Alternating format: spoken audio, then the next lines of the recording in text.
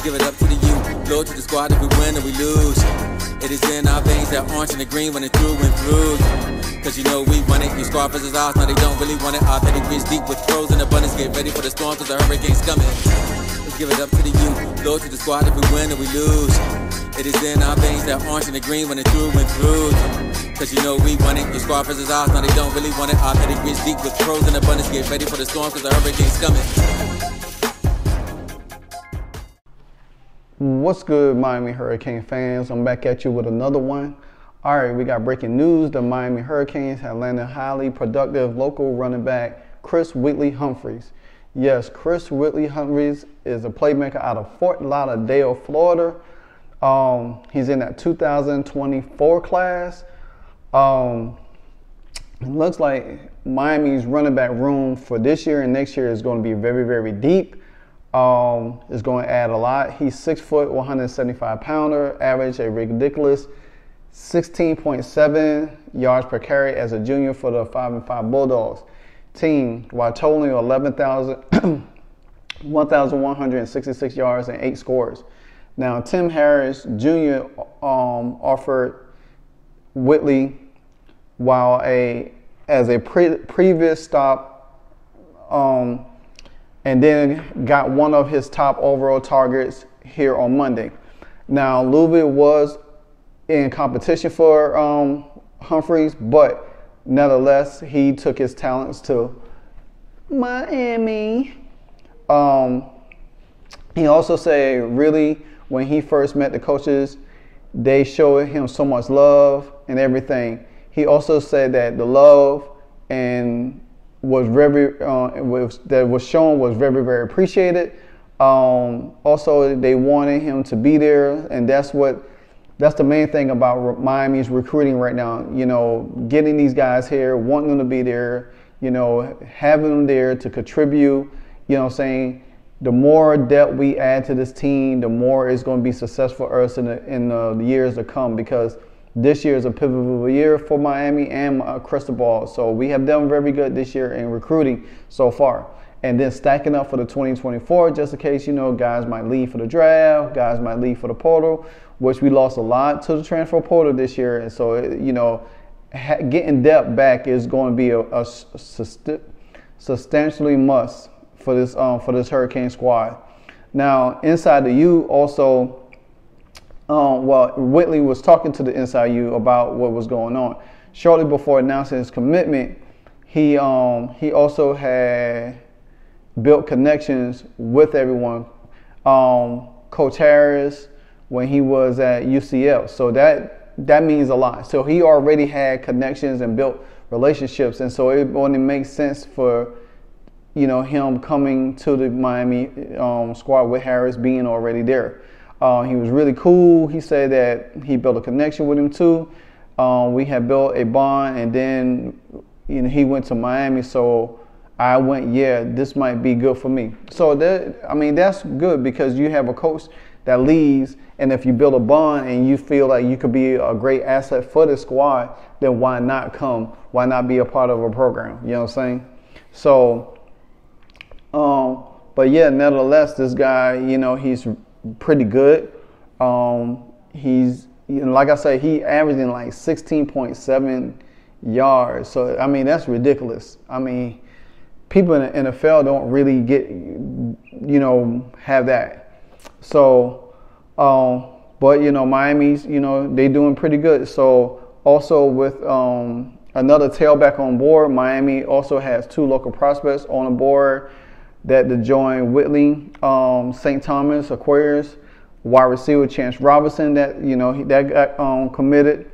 He also now has 5 commits with Gary George Jr., Jones County quarterback Judd Anderson, that's also in the fold. He's out of Baton Rouge, Louisiana, and Southern Lab nickel Dylan Day, and Chevronport, Louisiana kicker Adam Murray. So, I mean, that's you. And then not also mentioning along the way is that Miami also locked down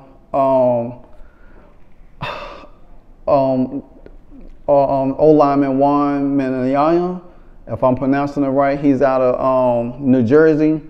I mean, he's 6'6", 330, massive. Now that's the kind of lineman that Miami should get, look forward to. Now, I'm saying you ain't got to be 6'6", but at least 6'5", 6'4" to 6'6". That's great range right there, because then guess what? When you got a guy that's massive, that could be in the trenches, pushing that defense back, and your running backs cutting through the hole, and especially great pass protection for your quarterbacks, and create running lanes for your quarterbacks as well too. So to me, this is one of the probably good pickups. He become the one of the fifth commitments for Miami this month, let alone Miami just coming off their spring game over the weekend, with some great feedback within the things that they likely to do. So I'm very, Miami is going to continue to recruit. They're going to continue to recruit. They're going to get things in order and everything like that. Now, Juan, he's an interior offensive lineman who has a lot of upsides. And when he was 16 years old, he was benching 225 21 times. So that tells you how strong and how much strength this young man had at the age of 16. And now that he's massive, man. And I'm sure if this dude pans out, he's what we think he could be. This guy has a bright future. He could be like the #1 offensive lineman in the NFL. You know what I'm saying? To be drafted in the NFL. I say it like that.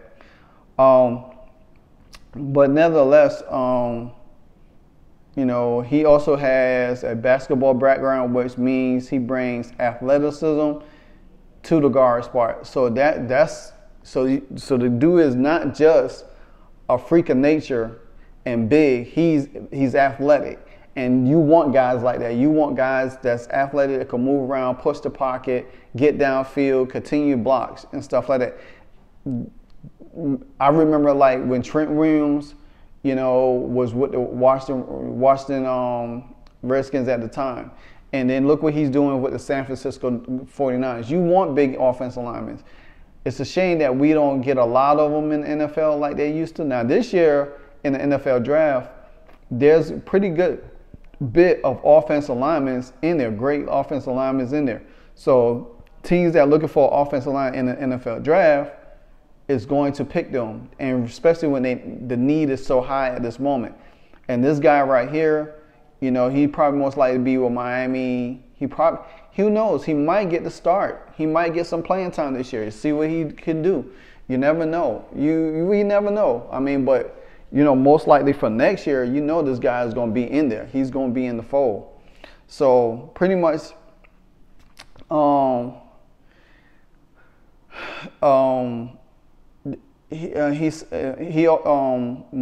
Minaya said that he loved the players, every single one of them. He said from starter to third string guys, the coaches, they coach hard, they love hard, and they coach every kid the same, and they trying to develop every single kid like if they was going to the NFL, which is, this is one of the things. He also he had offers from Florida, Michigan State, Penn State, Kentucky, Pittsburgh, and West Virginia, among others. Duke and Maryland was set to host for an official visit over the summer, but the Garden State product is headed down south to help bring a title to Gore Cables. And also, Miami is fresh off signing one of the nation's best offensive lineman class, headed by two of the three highest ranked tackles in the nation, with Francis Malunga and Samson Okalunga, so who are already showcasing themselves to be a member of the rotation in the freshman class. So you got to think, that's a lot of depth on the offensive line. Just think how what Miami offensive line is going to look this year, and it also is going to look next year too. So Miami is going to have a really great offensive line, and it's shaping up that way. So Mulonga is also projected to start at right tackle, while Olakunga is the second team left tackle. Mayunga will figure to compete at guard, where quality depth is an area of need at the moment. And address, like I said, this guy, if he comes in and impresses Mario, this guy could end up he might end up starting at some point of this year. Just imagine what this offensive line gonna look like. It's gonna be crazy.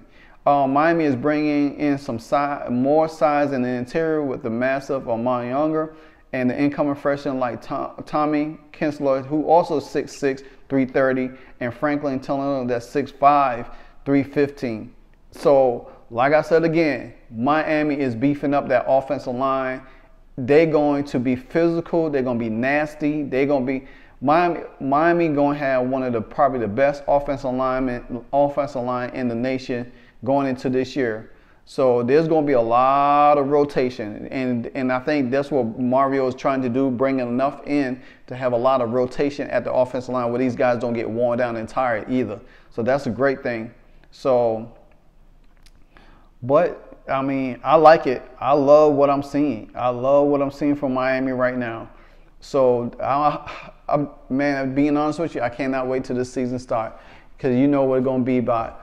Anyway, this your boy LiveWire Sports Entertainment. I'll be back with you again. Like I say, again in my last video, May 1st, Canes on the Daily. We'll be kicking off season 2, and I'll be here bringing it to the U. Peace.